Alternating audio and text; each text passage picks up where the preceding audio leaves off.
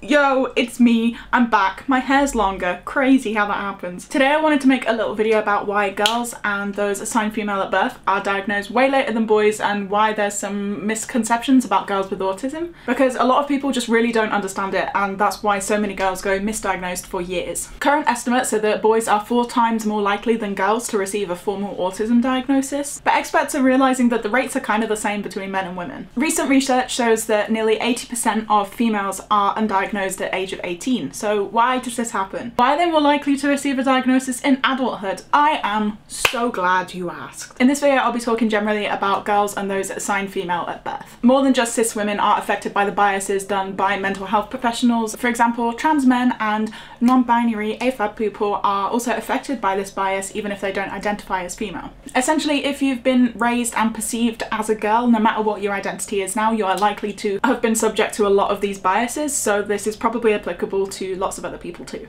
Anyway, for so many years experts have assumed that autism occurs more often in males than females, and now we know that that is not true. But because of this, lots of research over the years has been done predominantly on males, so lots of the diagnostic criteria and just the things that we understand about the condition is about the ways that men experience it. And as a result, boys are referred for an autism diagnosis 10 times more than girls. The very diagnostic criteria being based on men is then biased towards boys receiving more of the diagnosis.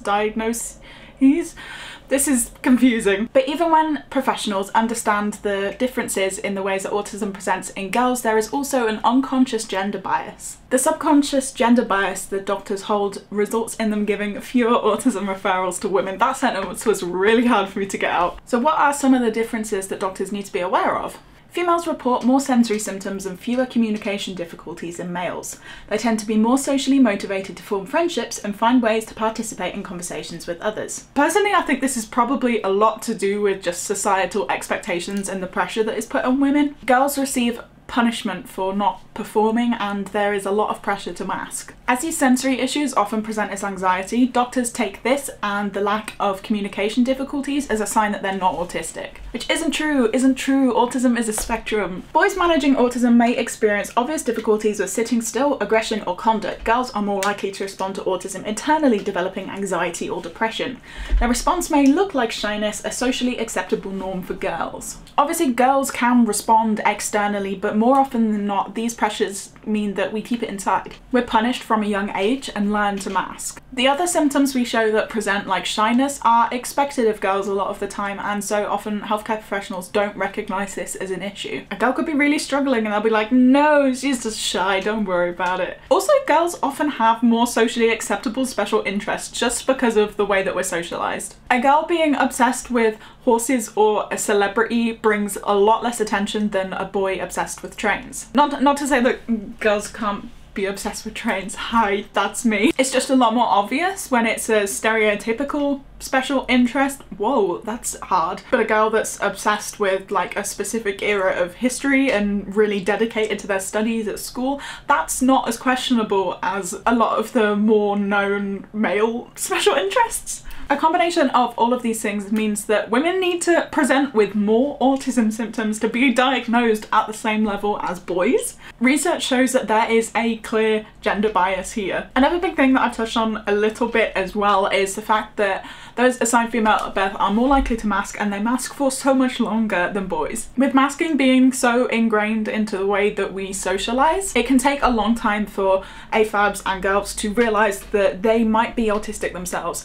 My socks uncomfy, sorry, hang on. It can be really difficult to figure out what's wrong, and it takes a while to discover it yourself if you've been hiding it from yourself, if that makes any sense to someone that hasn't experienced this. So not only is the diagnostic criteria biased towards boys, it might not accurately depict what it is like to be a girl with autism. We make it even harder by hiding our autistic traits during the evaluations. Whether intentional or not, we're really good at pretending to be normal. I know tone indicators are for like written things, but I feel like that might need a /J. I mean neurotypical. Although if you're asking me, neurotypicals are the fucking weird ones. Anyway, I'm very lucky in that eventually a GP I spoke to had a little bit more of an understanding of autism in girls and picked up the traits that I had thought for so many years were anxiety, because so many healthcare professionals had told me it was anxiety. It's not, I'm just in sensory hell. I'd masked my symptoms and been misunderstood for 17 years before a healthcare professional suggested autism being a possibility for me. Many autistic girls who go undiagnosed experience lots of mental health problems, and many of the coping strategies, talking therapies and medications are just not helpful for a while because you're not looking at it from the right perspective, which is autism. It's really difficult to get something good out of talking therapies when we don't understand our needs or what we're feeling with, like, alexithymia, is that how you say it? Girls on AFABs are commonly diagnosed with things like bipolar, depression, schizophrenia, OCD. That's a big one. That's one that I had. I found a study where 228 autistic people out of 295 said they were misdiagnosed. That is 77% of the respondents. That's insane. And it's really sad to think that they could have been getting help and kick the camera. They could have been working to improve their mental well-being and they just hadn't been looking at it from an autistic perspective, and so they just couldn't get better. It's really sad. Obviously things can help. Generalized anxiety coping techniques will probably be good for lots of people, but when you are autistic and your brain works differently, it's really important to understand what you need and adjust most things, to be honest. There's a lot of adjustments that go on. But yeah, meltdowns can present like panic attacks, and I thought I was having panic attacks for lots of years and they were just meltdowns. Sensory issues can present like anxiety and things like low self-worth from just being different in a world that is not catering towards our needs. Societal misunderstandings can present like depression in someone that is just struggling. Do you know what I'm saying? There's a point here somewhere. Please find it. I don't want to do it. Why is it bad? Why is it bad? Because it is. I said so. End of video. Masking symptoms and lacking coping skills and accommodations is often linked to bad mental health and suicide. The sooner you realise you're autistic, the sooner you can start making changes to feel better. I keep waving my hands. No, I know. No apologising.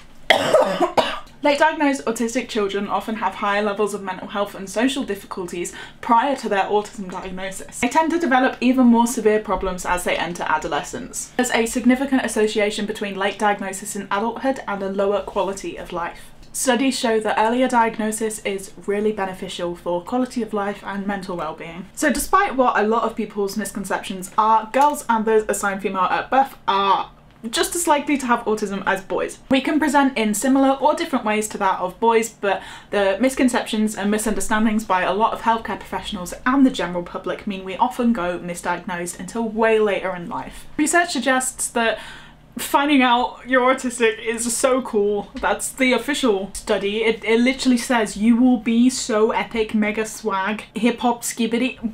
I found something really nice where this person described it as a signpost that provided answers and guidance on how to approach life differently and feel proud of one's identity. Diagnosis brought relief, clarity, access to appropriate support and personal advocacy. There is so many great things that can come with finding out you're autistic. Early detection enables timely interventions, tailored educational approaches and access to support services, all of which contribute to better outcomes for autistic individuals. We need more awareness, more acceptance and more societal and professional awareness of how the gender differences impact autistic people. Thank you very much for watching this. If you have been diagnosed later in life or have got anything to share about this, please feel free to pop a little something below. It's been really nice seeing all your comments on the previous videos I've made about autism. I'm really glad that you can find them helpful, relatable. I have a lot more planned, so stay tuned, subscribe, give it a like and share it too. This feels so disingenuous, what the fuck? Even though I didn't get diagnosed until I was 19, it was a healthcare professional that recognised it and suggested it when I was around 17. The process was kind of simple for me. I didn't have to fight massively to get my diagnosis. But if you want to hear any more about that, let me know. I stream on Twitch. I just spat. Come watch me play games and stuff. I'm playing The Last of Us at the minute. I got some cool things lined up and I got a bunch more neurodiverse content coming your way. Motherfuckers. Can I go now? Thank you.